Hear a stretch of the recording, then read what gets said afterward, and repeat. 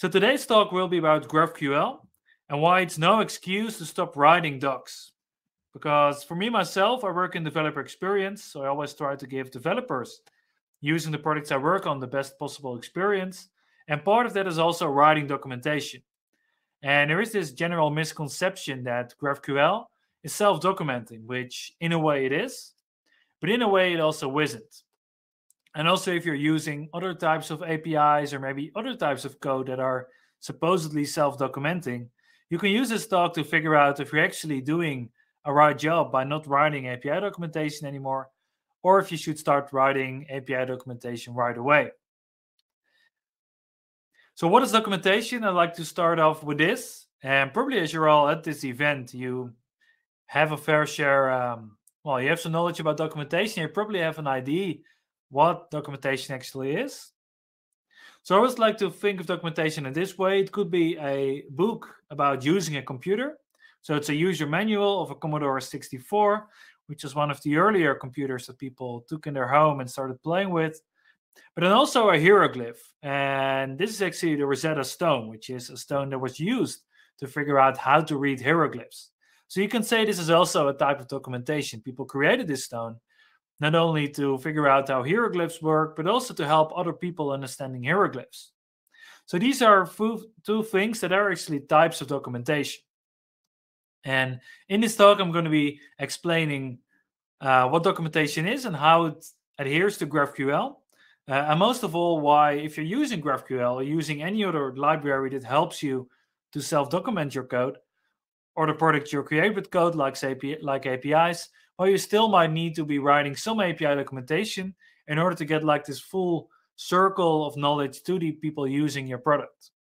A little bit about myself. As I already told you, my name is Roy. I'm from Amsterdam, which where I usually are. I wrote some books. I like to give talks, both remote and in person. So I'm lucky enough, I'm in London giving a remote talk, while tomorrow I'm also going to an in-person conference. So that's supposedly best of both worlds. During daytime, I work for StepSam, which is a GraphQL as a service company. So we make it easy for people to build GraphQL APIs. And my role there is developer experience. So I try to make it as easy as possible for everyone to use the product. So this is API documentation. It's also onboarding flows. Basically anything you can think about to make the product and the service as easy as possible for people to understand. And next to that, I also give trainings and workshops about all the technologies I like. And I also do some mentoring for people that are just getting started in the developer relations world. And also, of course, you can follow me on Twitter. If you type my name, you can probably also find me on LinkedIn, where I share knowledge as well.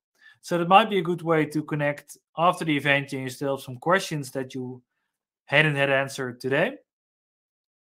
So let's get back to our documentation.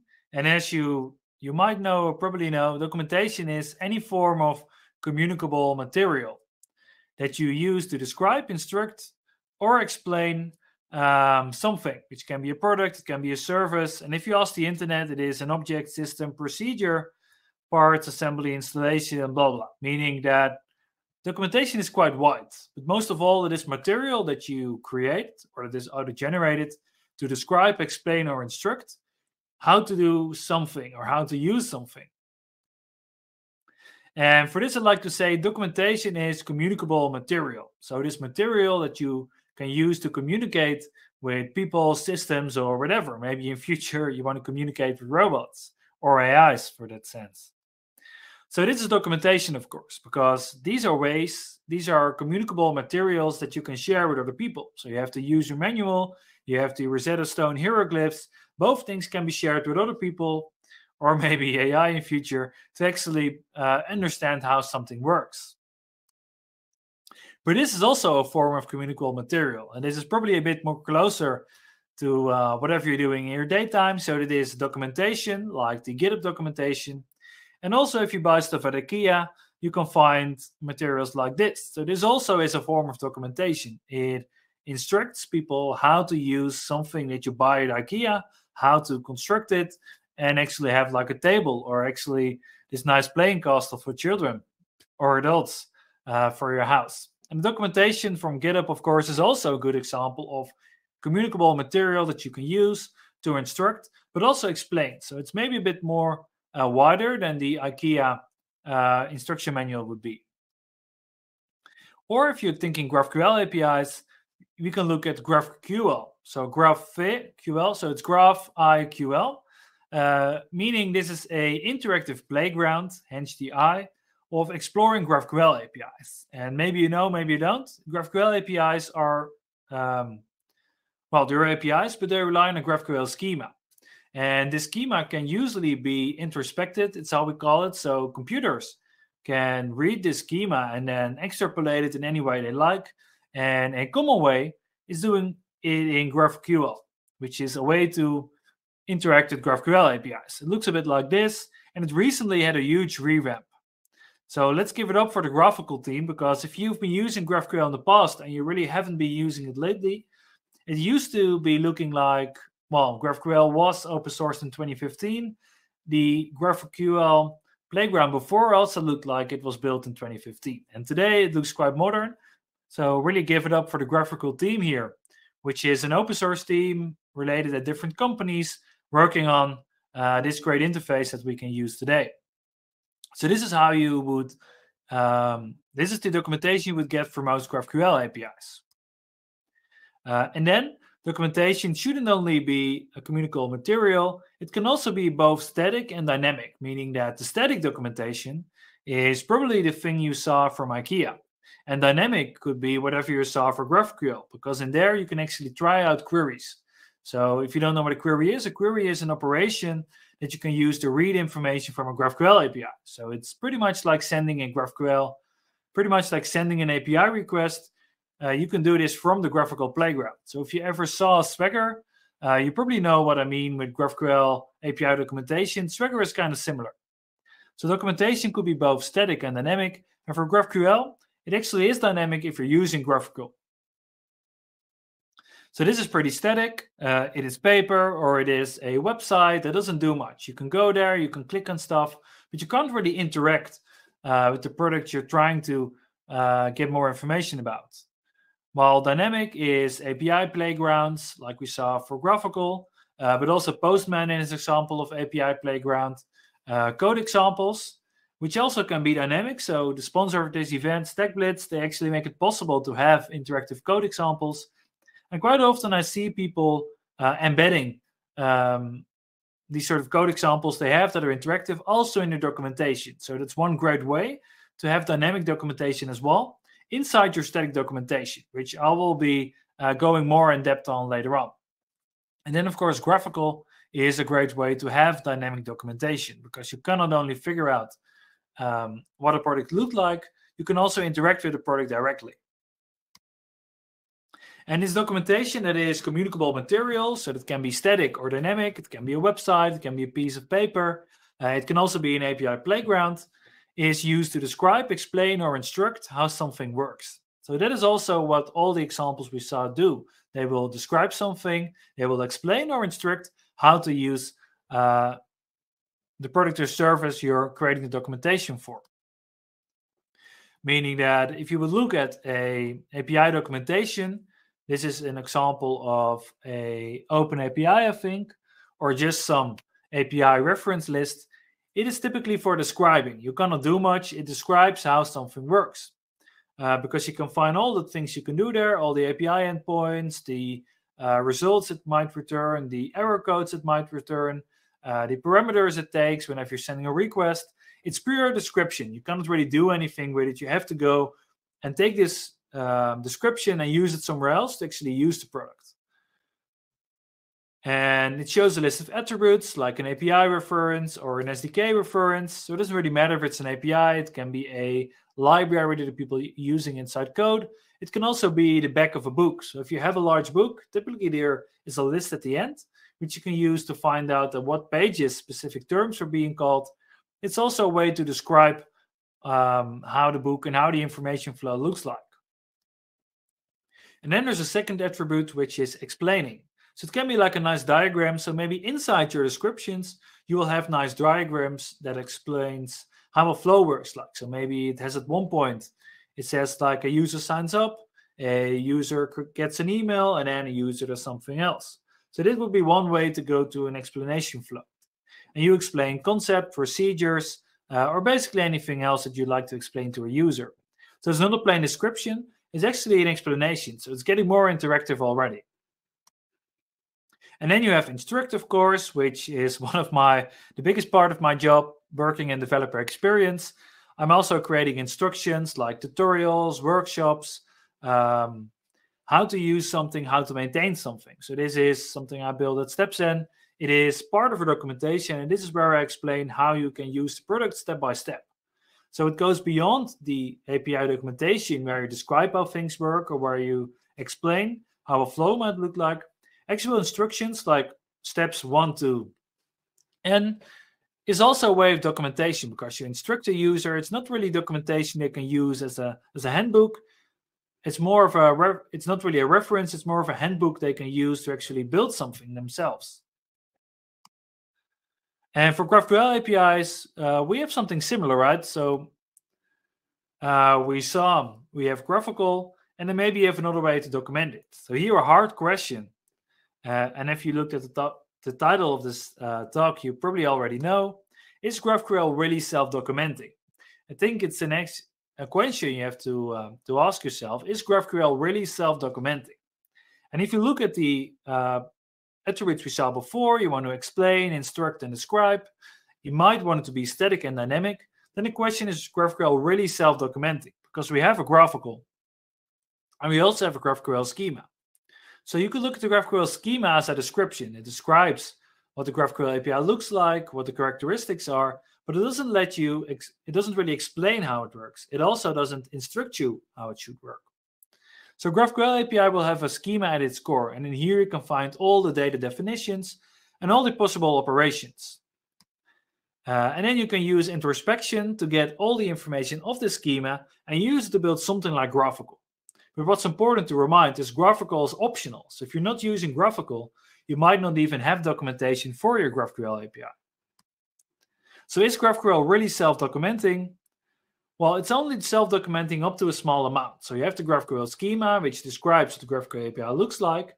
Every GraphQL API would actually release this schema if you send an introspection request, meaning that it's somewhat self-documenting. If you add GraphiQL, it's already more self-documenting because you can actually inspect what it looks like in an interactive way. But it's only self-documenting up to a small amount, because the power here is really in the schema that you create whenever you're creating GraphQL API, and then the introspection, which is inside the GraphQL spec, that lets you introspect the GraphQL API to get a visual representation of the schema. And then you can use tools like GraphiQL to visualize that for your end users. So this schema will can be exposed to introspection, and then you can use it in tools like GraphiQL. So this will be one way that GraphQL APIs could be considered self-documenting, because you have the schema, you can make the schema available to other people using introspection, and then you can use tools like GraphiQL to visualize it. And there's also similar tools to GraphiQL, so if you don't like GraphiQL for whatever reason, you might be using other tools like GraphQL Playground, Apollo Studio, or a GraphQL editor. So these are either paid or free options to get a different experience in interacting with GraphQL APIs and using some of the self-documenting capabilities that GraphQL in theory has, but that you as creator of the API should still be making available to the end user of the GraphQL API.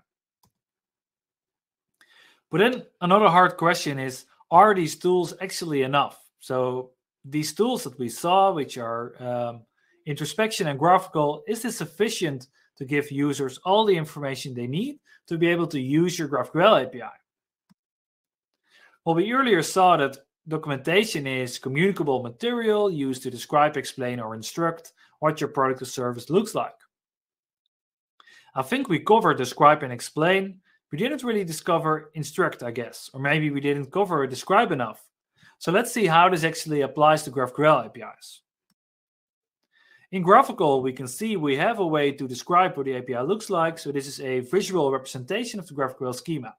If you would open a GraphiQL and maybe have time later, Otherwise, you get a pretty good idea right now. You can see the GraphQL API is described. So you can see the fields that are available for querying, and then the queries that are available. So these are a bit like the endpoints. You can find the sort of endpoints that are available for this GraphQL API. So it actually helps you describing what the API looks like. It also instructs you in some way because you can actually use it. So you can actually use this field to set in, you can put comments there. So you can actually already put in some demo requests that people can use. So you can use it to instruct. You can put steps in there that you may comment or comment in or comment out. So there are ways to instruct people using GraphiQL. But what's missing is explanation. You can give people a GraphiQL, but they can't find the steps how to query your GraphQL API. So they will need to know the endpoint. They will need to know any headers that they might be needing. They need to know if it's using HTTP or some other framework to sending the request to and from. So the explanation is kind of missing. You can still add some sort of description or explanation. So if you're creating a GraphQL API, you can actually give descriptions to fields and queries in there. So this is one way to describe what a type looks like to the user of your GraphQL API. And you can use single line or multi-line. And by using comments inside your GraphQL schema, you can give more information to the user of your GraphQL API. But still, it's more information, so it's a bigger description. It's not necessarily an explanation how they should start using it. I mean, you could. If you look at above type customer, you can actually give a multi-line description that's using Markdown, because if you use GraphiQL, it can parse Markdown. And in there, in theory, you could put a tutorial style something in there. But the UI of GraphiQL isn't really made to put in tutorial style stuff. So you can use schema annotation to actually make it easier for people to know what's going on, but you can't really use it to explain how the GraphQL API works.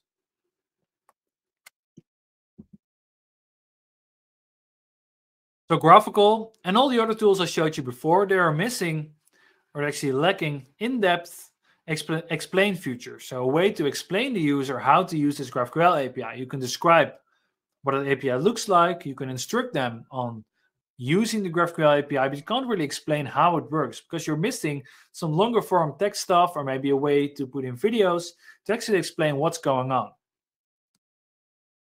So what are we missing? We're missing a way to install the API or maybe install any libraries you need for the API.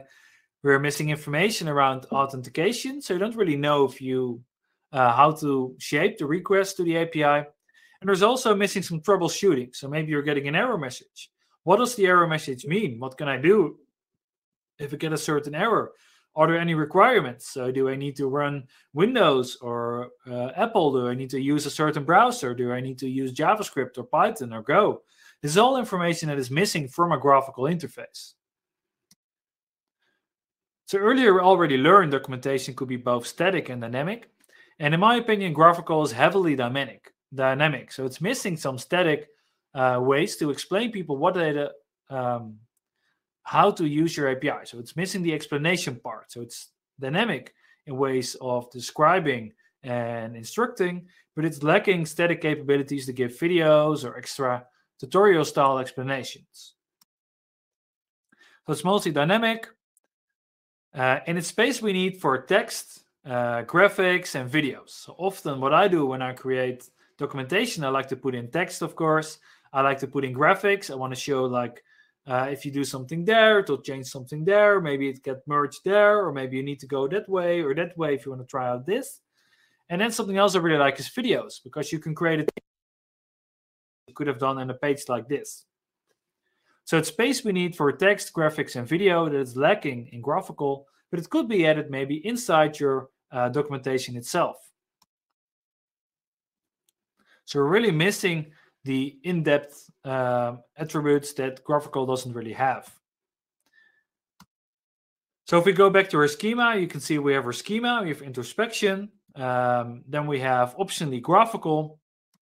And then I would usually propose people to put a second thing in there, which is static documentation. And this static documentation, it is an add-on to GraphiQL. So you have GraphiQL, which is a way to dynamically use the API, but then you still want some static way to give more in-depth explanations around your GraphQL API, what it does, how you can use it, that goes beyond what you can see in GraphQL. So there are plenty of static documentation generators for GraphQL that use the same format that we saw before. So GraphQL is using your GraphQL schema. In the same way, there is also static documentation generators that will use your GraphQL schema to generate static documentation that you can then enhance with stuff like video, graphics, or more text in case you want to. Here are some examples. We have Magidoc, we have Spectacle, and then we have GraphQL. Some of them are actually based on libraries for REST APIs that use OpenAPI or Swagger to generate the documentation for you. And they all give you the ability to list all the different operations that you have. So these are quite similar to endpoints for a REST API. And then for you to enhance them with additional information that you're willing to give. You can even put in links that go directly to GraphQL, or maybe embed GraphQL inside your static documentation. Or the StackBlitz example, which I sent you earlier, you can also use StackBlitz to run a GraphQL in there. I mean, the possibilities are quite endless because you have this static documentation, and GraphQL already gives you the hard part, which is dynamic. Dynamic is hard because it takes a lot of effort to actually build these, while static is, well, easier to do because you don't need to build code, you need to build words. I'm not saying words are easier to write than building codes, but you get what I mean. If GraphQL had no capabilities to give you a dynamic usage of the library, it would probably be a dead end because you cannot do stuff that is not supported by the product. So we have this static API documentation, and then we can use GraphQL to enhance the examples that you give in here. So they let you extend it with text, markdown, and even JavaScript. So if you know how to work with JavaScript, you can actually make these static documentation builders even better by adding more examples that are tailored to the end users of your product.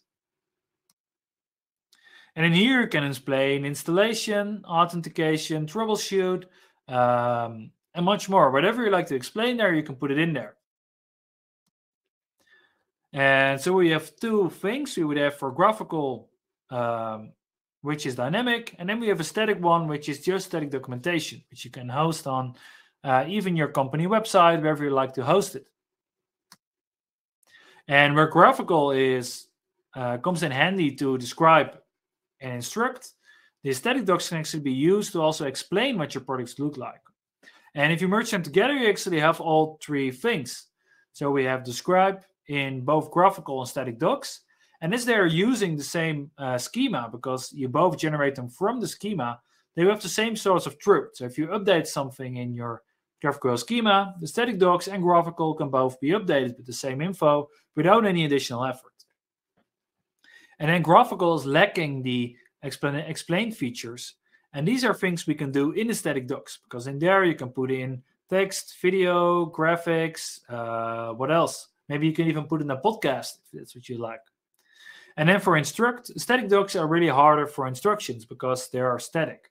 In the dynamic documentation, which is GraphQL, it's easier for us to add instructions because you can actually give people code that they can execute and run. So together they're actually a true rocket ship, because this way you will have static documentation, dynamic documentation, all coming from one GraphQL schema, and you can do all three things that you like to do with your GraphQL, with your API documentation in this scenario for GraphQL, which is describing, explaining, and instructing people how to use a product. So this was the information I wanted to give to you today. As I said before, you can use Twitter to contact me after this talk. And if you have any questions now, I will be happy to help you get them answered. Thank you, Roy. One question coming from the audience from Tim. Ooh, I have an echo. How is documenting a GraphQL API different from other types of APIs? Yeah, it's a good question, because in theory it isn't. It's just more convenient because you have a GraphQL schema that you can use to generate the GraphQL API documentation from. Whereas with a REST API, you typically need to do this by hand. So you or your developers, they need to put in annotations in the code to make sure that you get something that you can use in your documentation. Or the documentation isn't linked to the code itself, meaning that if someone updates the code, there's no one that tells you to update the documentation, or the documentation cannot update by itself. Well, with GraphQL, you always need to have a GraphQL schema to run a GraphQL API.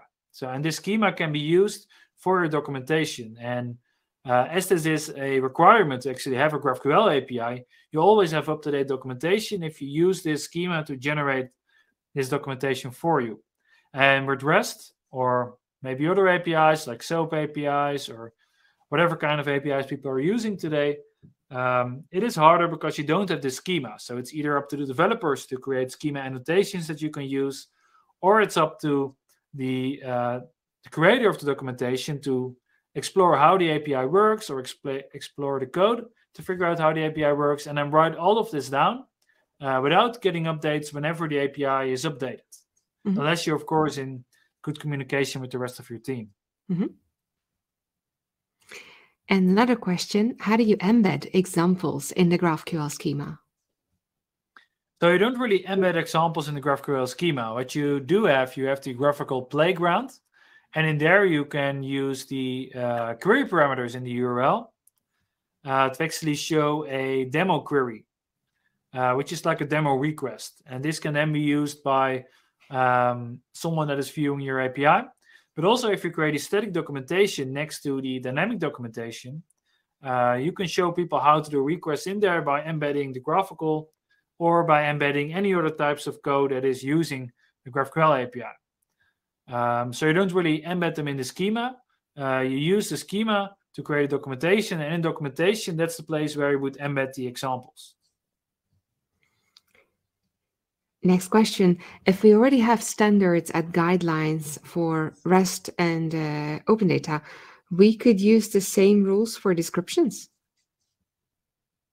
Well, that really depends, I'd say, because if you're using the same API in REST and OData, and you would be, I don't know, maybe you're transforming this API into GraphQL, then probably you could. There are actually libraries that help you to transform existing APIs into GraphQL APIs. So that could be a way to reuse the rules or descriptions. So it really depends. I mean, guidelines, they could be pretty much the same. A GraphQL API is pretty much like any other API. You need to send a request to it. The shape of the request is a little bit different, but still all the so the standards for formulations of descriptions. I'm not really sure if I know what you mean. But if you have a field that is, I don't know, a user ID in GraphQL, and it's a user ID in any other REST API or any other API, it will still be a user ID. So you can still tell people how to use it, what it means, what you should use it for. So how writing descriptions is pretty much the same. Although you need to define them in the GraphQL schema as schema annotations there. Whereas for REST and OData, you maybe do it in a separate place. If you want to keep your descriptions connected to the code, then you should do it in a GraphQL schema. And if you have a style guide, like Michelle asks for writing API guidelines, then I assume you can still use the same style guides, because the style guide is a way for you as a company to determine how you would write documentation. And it shouldn't really matter if that should be for a REST API or OData or GraphQL, I'd say. But if you maybe could share any examples, it would be I can maybe give you a more customized answer. Mm-hmm.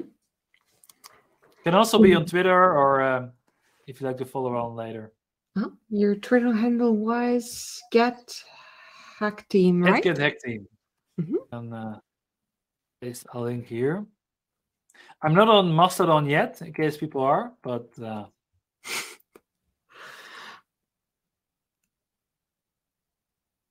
do you find, as a practicing advice or helping the user experience, do you find that there's this fundamental shared assumption in the very, very beginning that often needs to be clarified for people who have not worked with GraphQL before? Something that anybody who has ever worked with a GraphQL API has, it's like, it's not even a question. We don't even talk about it. but that often it's that first step zero of assumption that maybe need to be cleared on the very beginning of any kind of documentation. I don't know if it's clear what I'm trying to ask. Yeah. So I always like to say that GraphQL is quite similar to REST in terms that it's just HTTP. So you would send a request to a GraphQL API in the same way you would do to any other API. The biggest difference is you would need to define what fields you'd like to be retrieved from the API. So if you would define a set of fields, then you will get that data back and not any other data. And what I know from people that are only used to REST, you get used to the fact that you need to send a request to the API only to figure out what data is available, unless someone put in the hard work to write documentation for you. So the biggest difference really is that with GraphQL, you have control over the data that you receive because you shape the request to the API. While with REST, you have no control on the data that's being returned. You send a request to an API endpoint, and then you really need to hope that you will get data back that is usable for you as a developer. Mm-hmm. And this being you practicing this out in the wild to make documentation better and better, more usable, is this fundamental understanding so widespread that it's not even a question? Or when someone documents this, they do have to clarify these things? I'm really going down to the basics. Like do we all understand? Does it even have to be explained? Okay, GraphQL, go Google it. What is GraphQL? Or do you have to write that? This is a REST API. This is a graph. Do you advise people to even put that before they are faced with these different types of documentation layouts? Or just, okay, so this is GraphQL API, period. Go Google it if you don't understand. How do you approach this? I mean, there are maybe companies that would take an approach like this, but I would say that's why you need the static documentation, because otherwise you tell people, we have a GraphQL API, here it is, go figure it out. So if you are using GraphQL or REST or whatever types of APIs in your product or your service, or maybe you're using like JavaScript or Python or Go or whatever, I typically say if you have a product that's using another technology, you typically want to explain what this technology is, even for people that are very new. It doesn't have to be, it could just be one tiny link in the beginning of all your docs. If you're not familiar with XYZ, go there and we've explained it for you in a way that should be easy for you to understand. Because otherwise, it will pretty much be like you go to IKEA, you get something there that you'd like to assemble, and then they give you tools, but they don't tell you how the tools work. Typically, there's this small picture showing you need to use a screwdriver in this way. Although it's probably quite common to understand what a screwdriver looks like. Although there is this funny video of someone of the Kardashians trying to cut a cucumber. And then I think maybe people should have explanations how a knife would work, because they don't know how to use a knife, an example. So what I'm trying to get to is that in your daily experience, is GraphQL still another technology? Or years ago, it had to be explained what is a REST API because it was new to so many people. Now it's like self-evident. Anybody who even looks at the docs, API, REST API, moving on. Is GraphQL still another technology, or it's widespread? I'm asking for your experience. Yeah, so it really depends who you're asking. I'd say if you ask, I don't know, maybe front-end developers, they probably know what the GraphQL API is. If you ask back-end developers, they maybe don't. If you ask technical writers, then it will be really diverse. If you ask product managers, then there's a higher chance that they won't. So I think for GraphQL, it's probably good to put in there what is GraphQL, actually to explain people what's going on. For REST APIs, maybe you don't need to. It would be enough if you just specify you have a REST API. I saw someone asking something about OData. Well, OData is also, I guess, not that common, I guess, across all companies. So it would be good to also explain people what OData is. But if you're using JavaScript or maybe a JavaScript library or some Python libraries for your own library, I would always advise people to put just a small introduction in there, just to let people know what's going on. So in the meanwhile, I don't see more questions, but Michel sent you the clarifications. I wonder if from the audience, if there's more questions.